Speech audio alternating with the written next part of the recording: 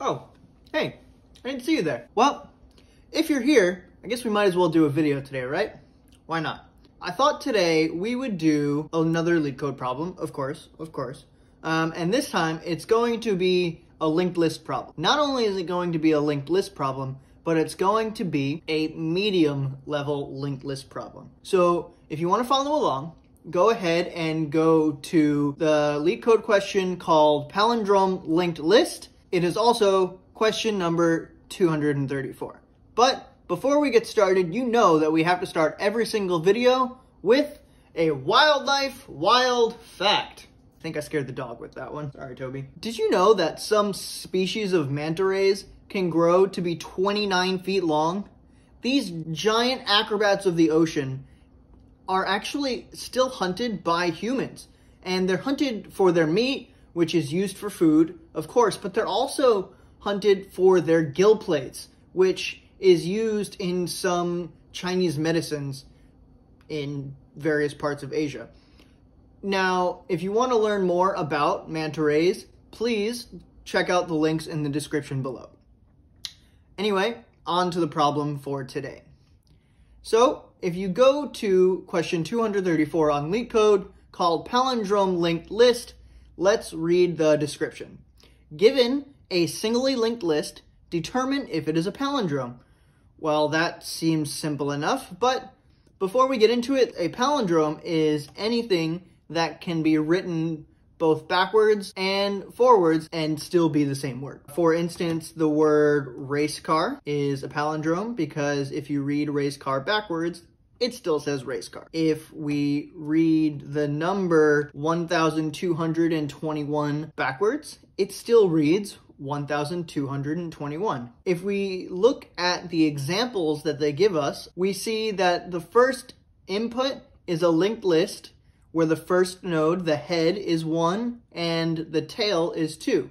This is a linked list of length 2, and the head is different from the tail, so we know that this would return false. This is not a palindrome. However, if we look at example number 2, the input is a linked list with values 1, 2, 2, 1, just like our number from before. And if we read that backwards, if we go from tail to head, it also reads 1, 2, 2, 1. The only problem is that this is a singly linked list. So we can't go from tail to head. We can only move from head to tail. So how are we going to solve this? How are we going to know if this list can be read the same backwards as it is forwards? I'm going to show you. So if we think about the problem, first thing that we want to think about are our edge cases. Like, what if there was no linked list, really? Or what if the head was null? I'm going to write that. What if head equals null or head.next equals null? If either of these return true, we want to also return true, because this would mean that our linked list right off the bat we know is a palindrome. What if these are not the case? Well, we move forward.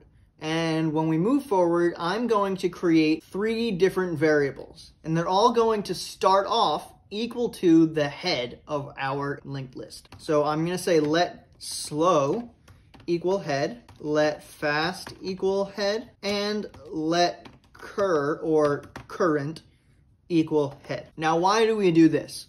Well, cur is going to come into play a little bit later, so I won't explain that just yet. But slow and fast, what does that mean? Well, what we can is loop through this linked list first time. Trust me, this is only the first time.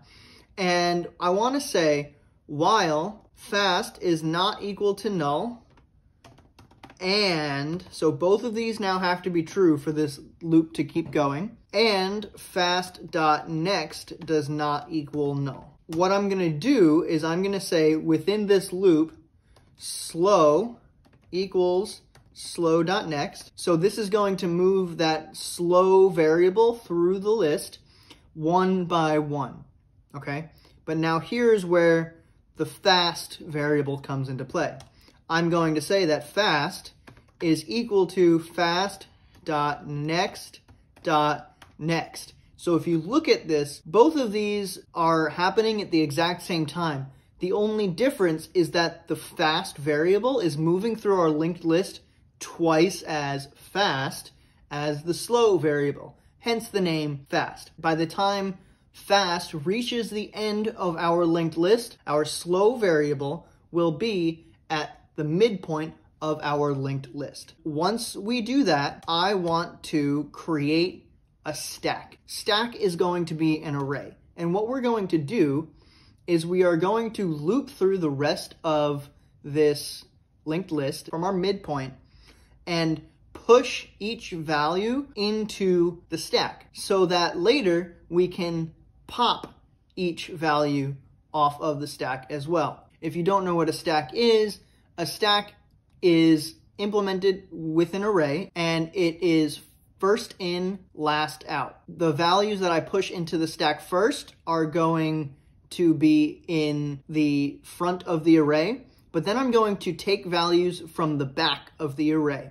So first in, last out, or you can look at it as last in, first out. The last value that I push into the array is also going to be the first value that I take out, and so on. First, what we want to do is put everything that we have into the array. While slow does not equal null, I want to push into the stack slow.value, right? Because each node in this linked list has a specific value. In this case, those are the integers that we are looking at for each node. After I do that, I have to keep moving the slow variable along the linked list so that we make sure we get to the end. I'm going to say slow equals slow.next, and we keep moving that along.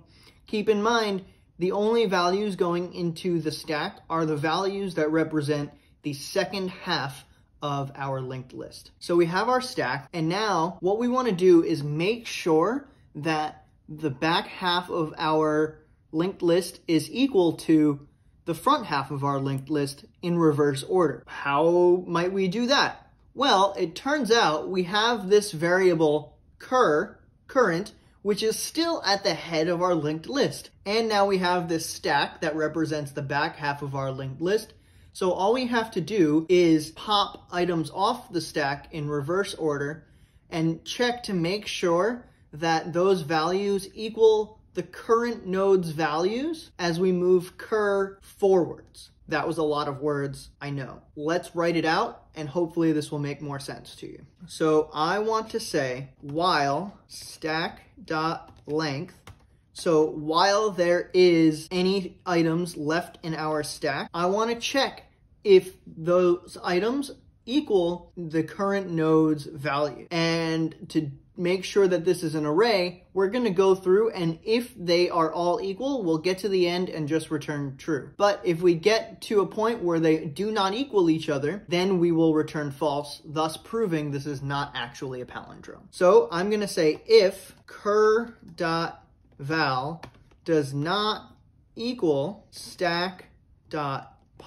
so I'm taking off the last value of the stack, then return false. However, if they are equal, we will move through this while loop no problem. Then at the very end, we can just return true, because then we know that this linked list is in fact a palindrome. I'm going to press run and cross our fingers. It didn't work because I did not push current further along in the linked list. So I have to now say current equals current.next. We got the right answer, and I'll submit, and you'll see our answer is in fact accepted. Before I move on, I want you to look at my submissions. I have these 3 accepted, and that's great. That's just me practicing for this video. But I also have a wrong answer and a time limit exceeded. What this shows is that I got the answer wrong.